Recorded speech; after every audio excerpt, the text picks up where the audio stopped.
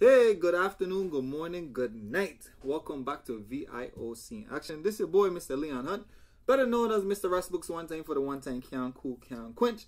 Welcome back to the show. This is your hour-long radio show, sports show from the Olympic Committee. On the show today, we're going to have a very special guest because guess what? It's one of those sports that I like to partake in, and I had the pleasure of playing with this particular athlete.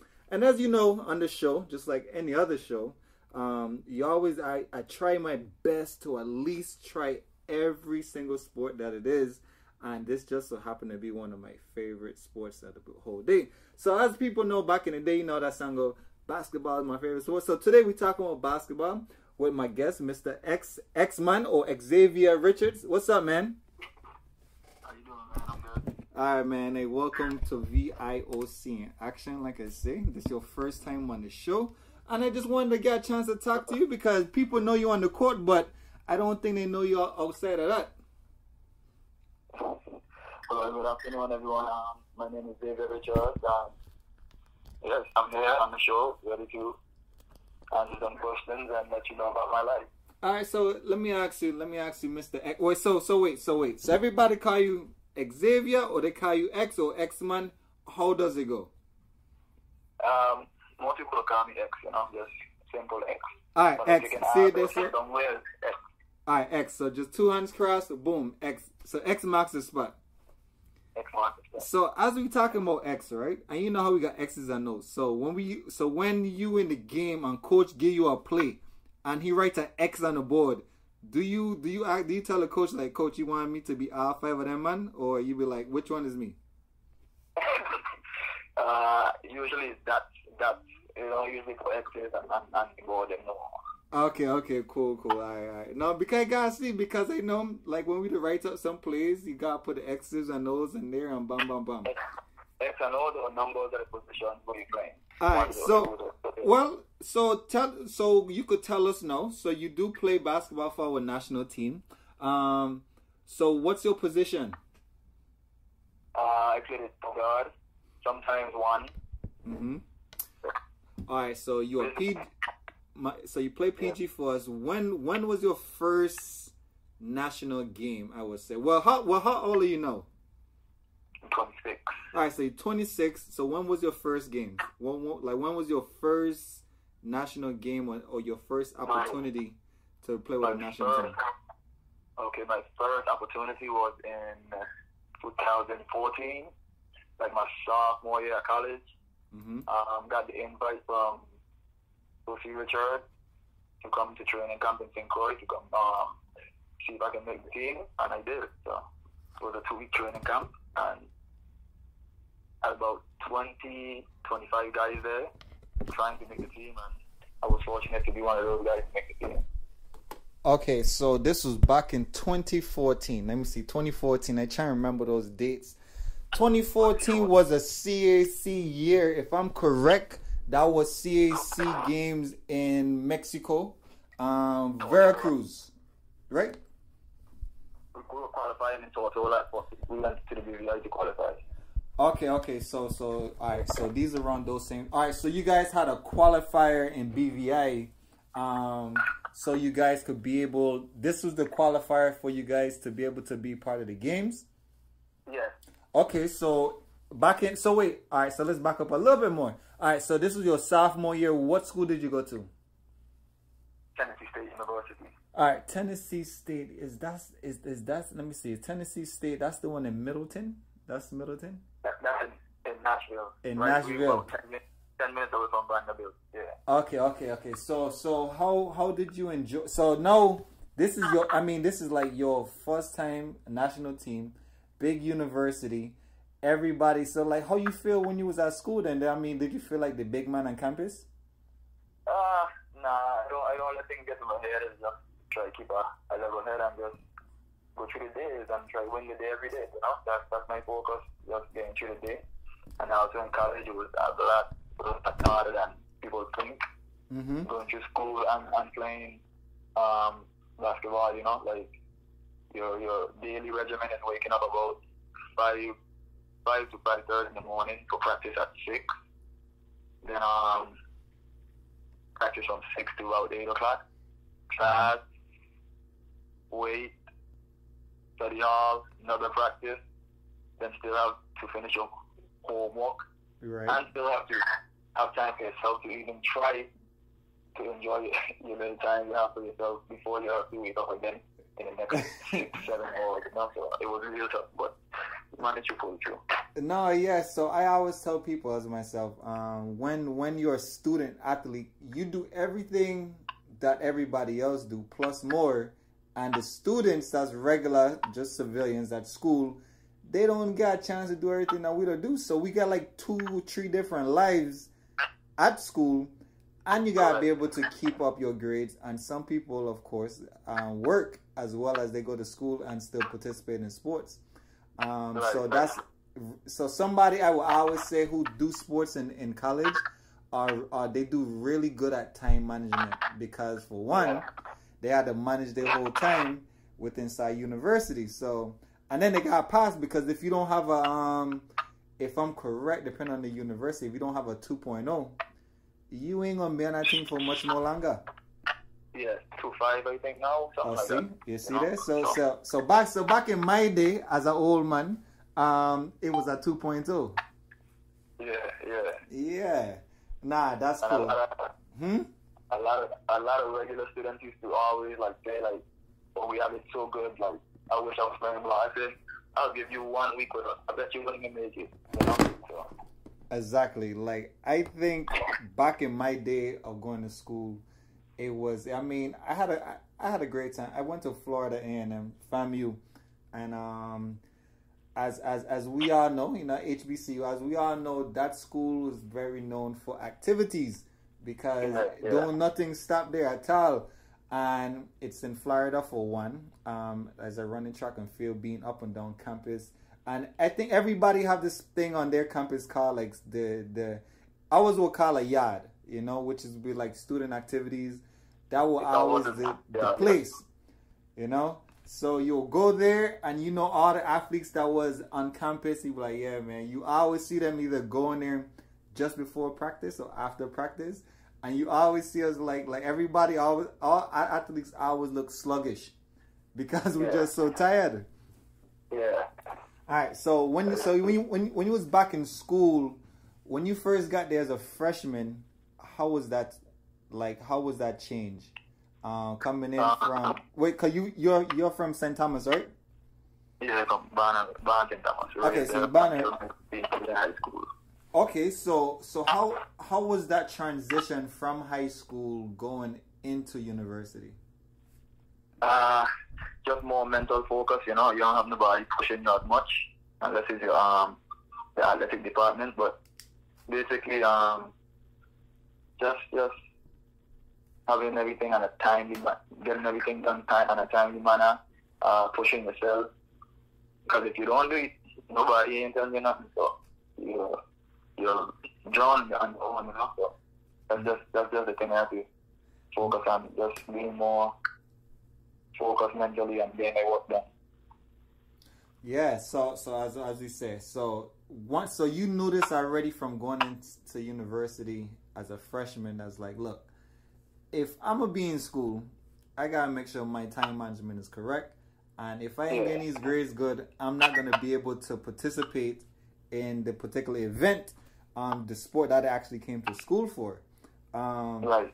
So coming from high school into university, though, how was the change with inside of the sport in itself? Because now, say for instance, in your high school, like sure you was probably the man in your school. So now when you go into college, it's everybody's like you too, because everybody's now number one in your college from day school. So how did you deal with that?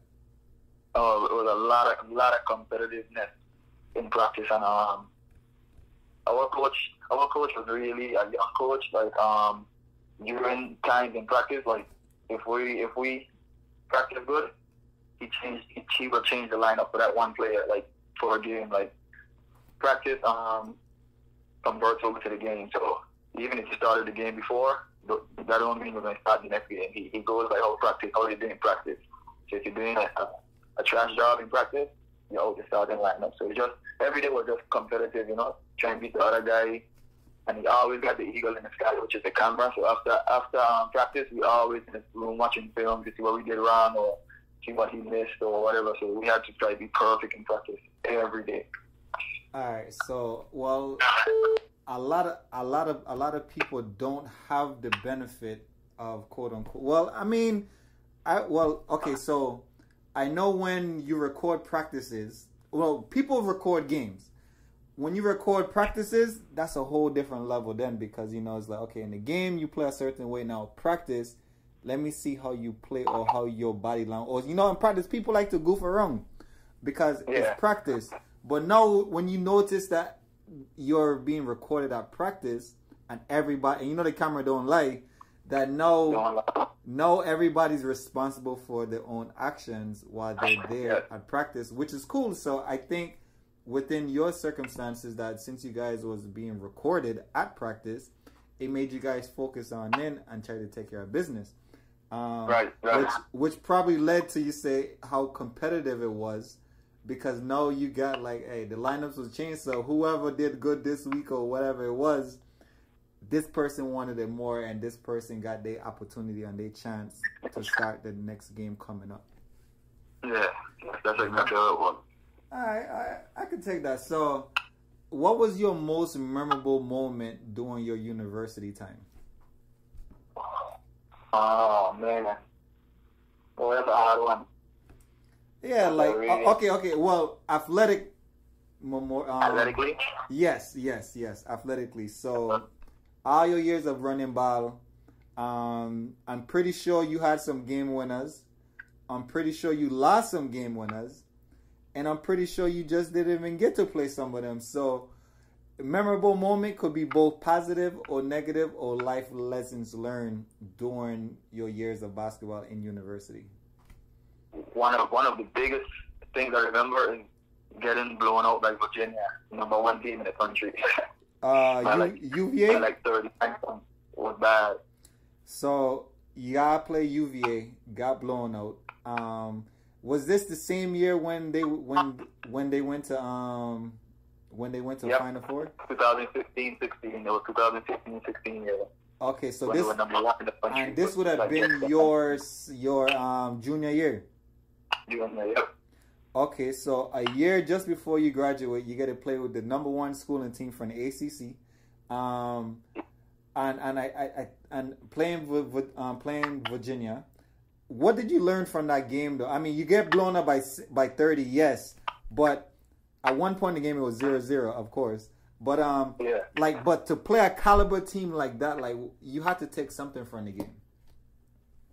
I mean, just the chemistry they had, it was just crazy, you know. I know they've been running together for probably 2 to 3 years, so that's I couldn't even explain it. It was just different. Right. Felt like we were in a different type of climate. The air was a little thinner. It was just nerve-wracking, you know.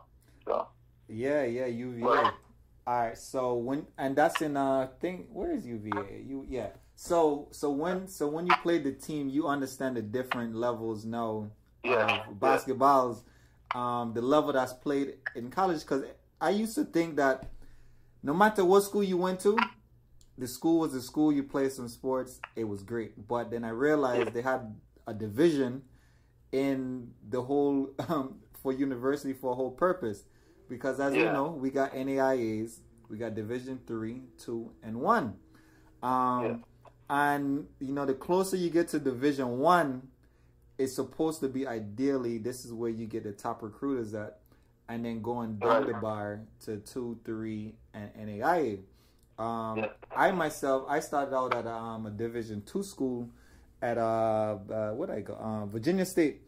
Went to Virginia State in Petersburg, Virginia, and it was cool. But the problem is that in track and field, like, all right, so in Division 2, you just had you had your conference, and then you qualify for nationals, right? Yeah. In Division 1.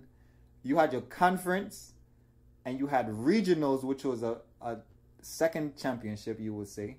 That right there, it just cut everybody in half. And then you got the national championship that you could go against all the schools or all the conferences from east to west. So so you have to basically win your conference to play in March Madness. Right. You gotta be able to punch the ticket, the Cinderella. Yeah, you gotta be able to punch your ticket in and try your best not to get knocked out in round one. Right.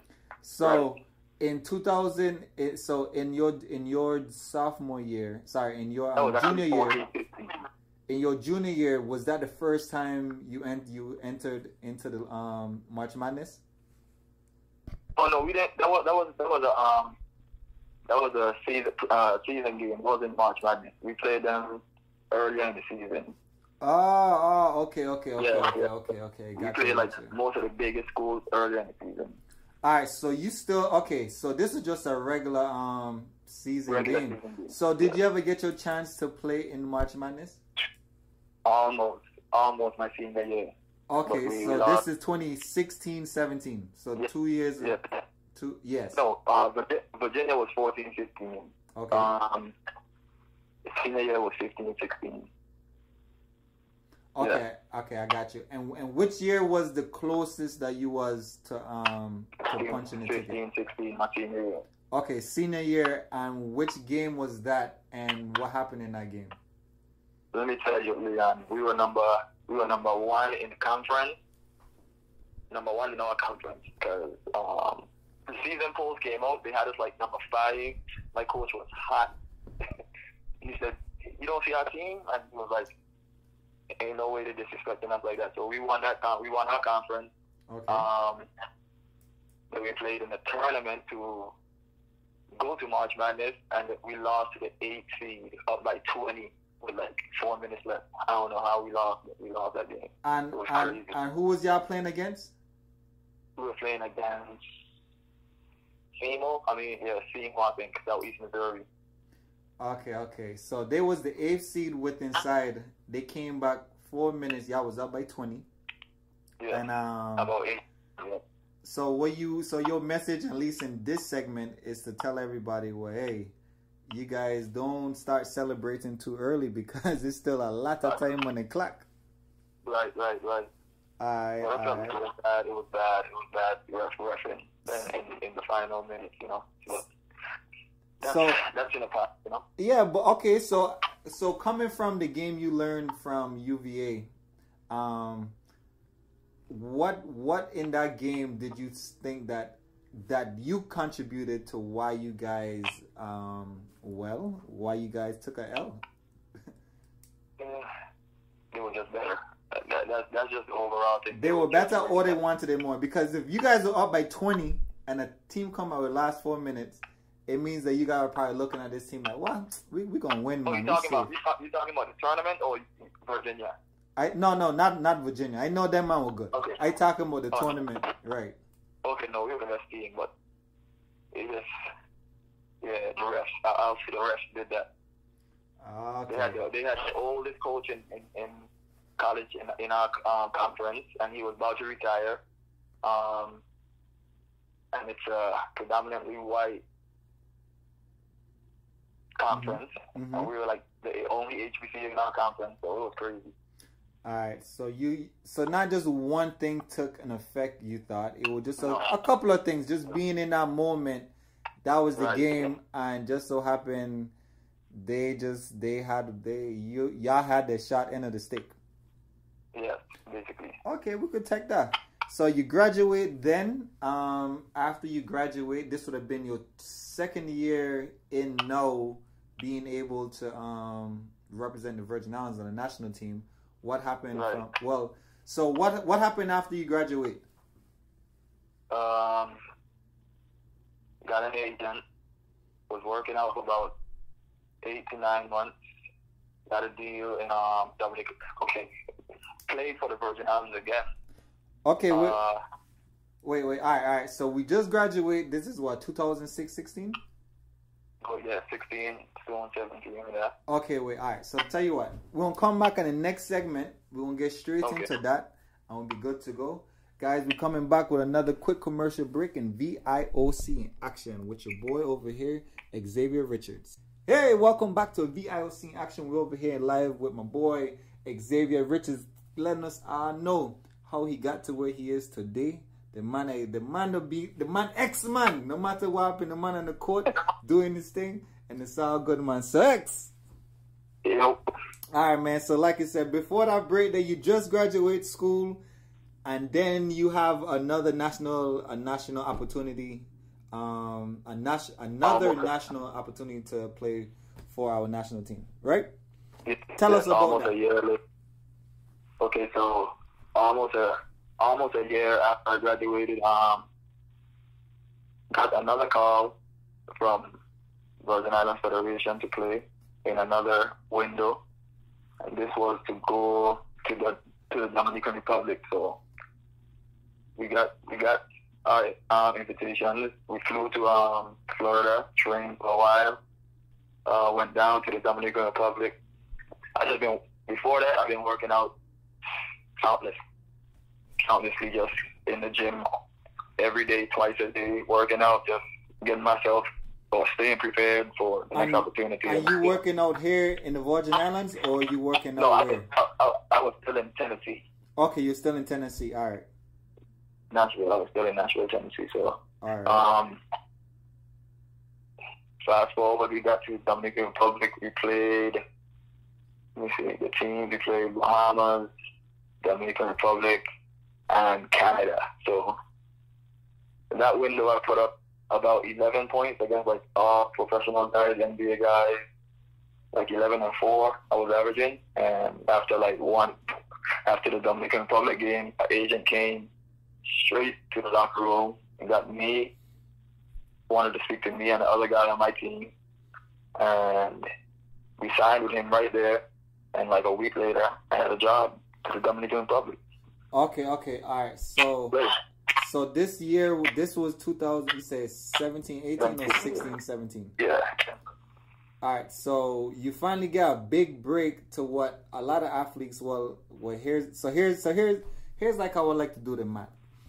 Everybody, of course, they get a chance to go to college, they play, it's amazing, but most people careers finish as soon as they graduate in college, right? Right. So now, I would say something more of like maybe 10% of athletes across the board, college-wise, get a chance to move on to the next thing, which now we're talking about semi-pro, right? No, professional. All right, so we're talking professional. Straight in from university, we're going professional. So now, being professional, you're among a very small amount of numbers that now I'm pretty sure that all of these athletes was pretty good at their college or the league that they just came from. And so they were pretty good. So now you got more competition because now you're getting paid for it. So now, remember how you used to be in the gym and then people be like, man, I ain't playing so hard because I ain't getting paid for it. Right. So now you actually is getting paid for it. So now tell us about this, because not a lot of athletes get a chance to play professional and actually get paid for it. So tell us tell us how you felt signing, how the league was, and how things were when you get paid to run ball, to do something that you love. I mean, that's what I've been working towards my whole life, So it was a great feeling to tell my parents, I let them know that I signed a professional contract, So, but it's still a business, So as I prepared and I went down there, I was the only import in that league. In the Dominican Republic, it's only one import, and the others are like locals and different people from. I mean, they played in the States, but they're from the Dominican Republic. So I had one translator. Everyone else was Spanish. It was just a crazy change from moving to the U.S. to the Dominican Republic for a few months I was there, and it was a great feeling though. I felt loved, and the team I played for Club Campbell in Hiwe. Okay. And basically, we get paid weekly. Food, everything's taken care of. Hotel or wherever we stay, transportation, everything was taken care of while we were getting paid. So it's a good feeling not to spend money while making money. So it was real tough. The competition was real tough. Like every day, it was like a death battle in the DR. Like, and they needed me every single play. Like because you know. So wait, all right. So we in the league now, right? How many teams? Was in the league in DR? I'd say about 10.